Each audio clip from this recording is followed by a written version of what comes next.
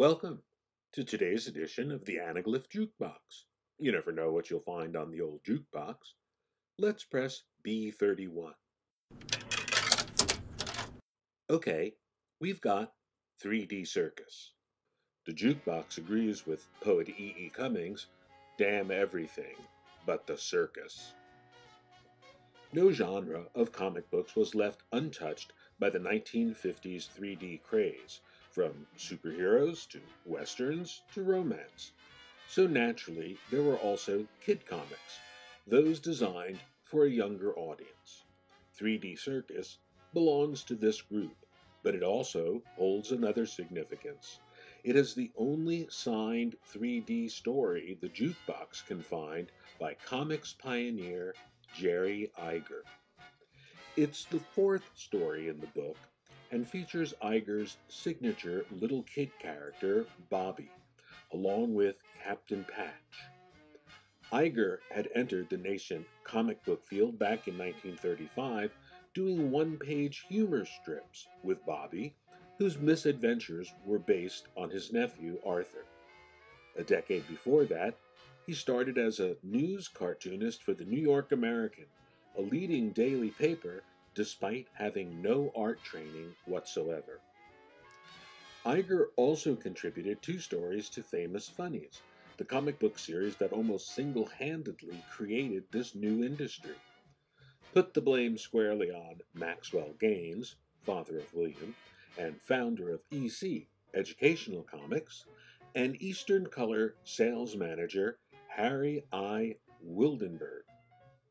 These two somehow convinced executives at Dell Publishing that their 68-page color periodical, printed on cheap pulp paper, could become a vacuum cleaner, sucking up the hoard of dimes held by the nation's children.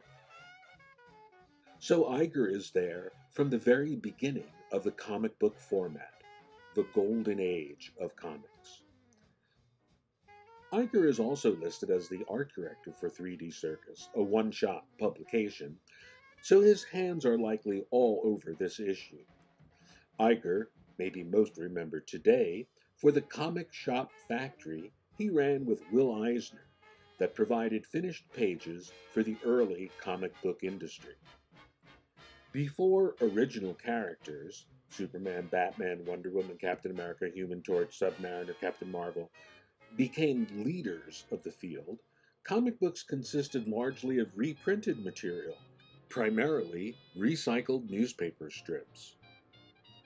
The two young entrepreneurs thought they saw a market opportunity arising when the big publishers ran out of material to reprint in this new saddle-stitched booklet format. They were right, and they made a small fortune because they were. Eisner and Iger was formed in 1936, and they quickly became the chief supplier for publishers like Fox Comics, Fiction House, Quality Comics, and others. The studio's profit was $1.50 for a finished page that involved the contributions of an editor, a writer, a penciler, and an inker, at the very least, all working in an assembly line fashion. Eisner says that in 1939, he and Iger split $25,000, or $500,000 in today's currency. In the decade before he passed at the age of 87, Jerry Iger was pleased to see compilations of his seminal work republished by Blackthorn Publishing. It only seems fitting that Samuel Maxwell Jerry Iger was given the field's highest honor in 2009 when he was inducted into the Will Eisner Comic Book Hall of Fame.